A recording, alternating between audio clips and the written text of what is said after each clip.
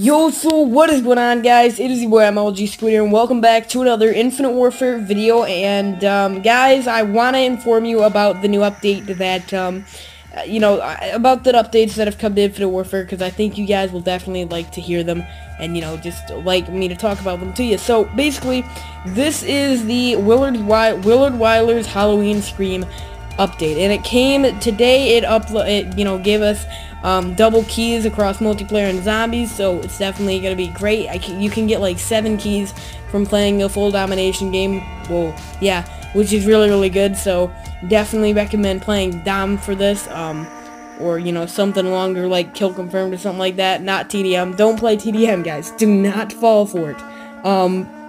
But yeah, seriously, all this update really added was, of course, it's very similar to the Days of Summer update, if you remember that.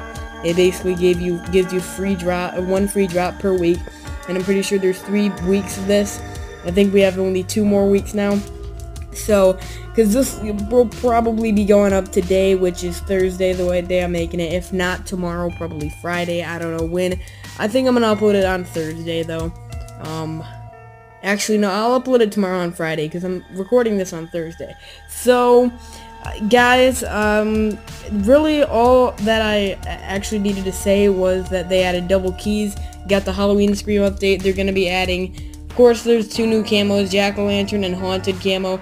I haven't, by the time you're seeing this, or by the time I'm making this, I haven't gotten any of the new stuff for assault rifles or SMGs. I've literally gotten the 2 variants, both camos for sniper rifles, one of the camos for melee, and one of the camos for pistols.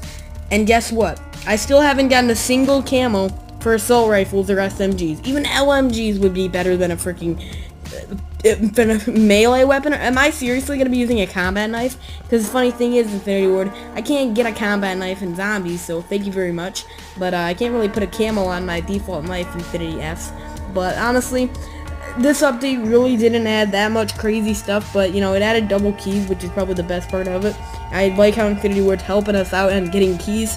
I'll probably have like 300 keys by the end of this week, and by the end of the weekend, and I'll probably make a video opening up week 2's supply drops and stuff like that. So, but I don't really know. So overall, of course they're going to be adding boss battles, which is going to be a new zombies game mode to Infinite Warfare Zombies. So that one I definitely would like to try out, but I don't think it's going to be that fun. I think I might only try it once for a video, just a quick video idea, because I do have, I probably have dozens of videos on my mind right now that I could be recording, but I just don't have the time to record really that much. My mom's in Ohio right now for a job and everything, and I don't know.